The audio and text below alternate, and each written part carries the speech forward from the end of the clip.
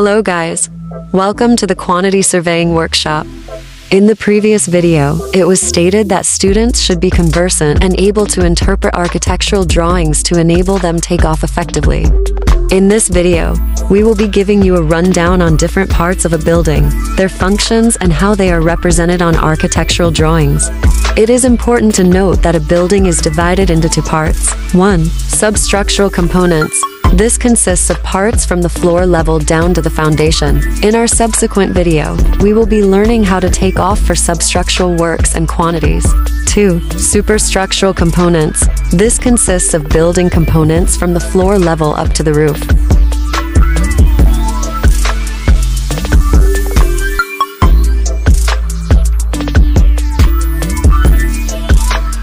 A foundation is the lowest part of a building that sustains the load of the building and transmits it evenly to the ground without undue settlements or failure. There are different types of foundations. They include strip foundation, pile foundation, raft foundation, pad foundation. In this video, we will be looking more on the strip foundation.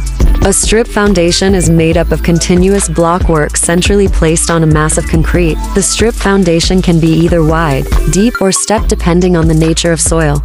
The wide and deep strip foundation, as seen in the section, is used when the load-bearing capacity of the soil is weak. They help to transmit the load over a large area of soil.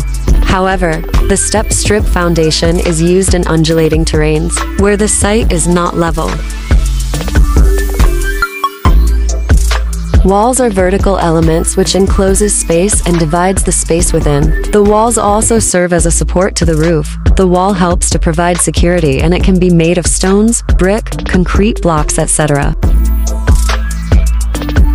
Damp-proof coarse DPC is a barrier through the structure designed to prevent moisture rising by capillary action, such as through a phenomenon known as rising damp. The walls are constructed over the DPC.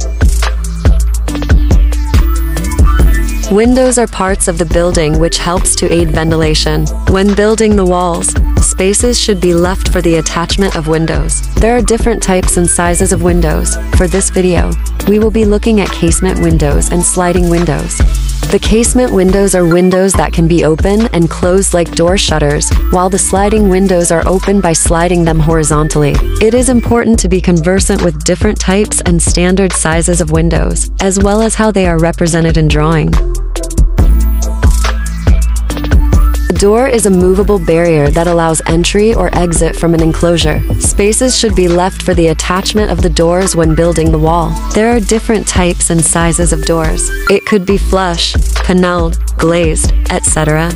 It is important to be conversant with different types and standard sizes of doors, as well as how they are represented in drawing.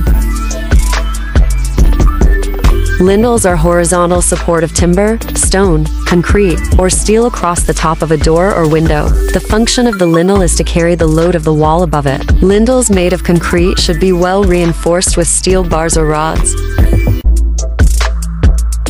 Staircase. These are sequence of steps that connects different floors in the building. Staircases consist of parts such as riser, tread, railings, etc. A roof is the topmost part of a building which protects the users from harsh weather conditions such as rain, sun, and snow. Roofs consist of different parts and are of different kinds. They could be hip roof, gable roof, flat roof, lean-to roof, etc.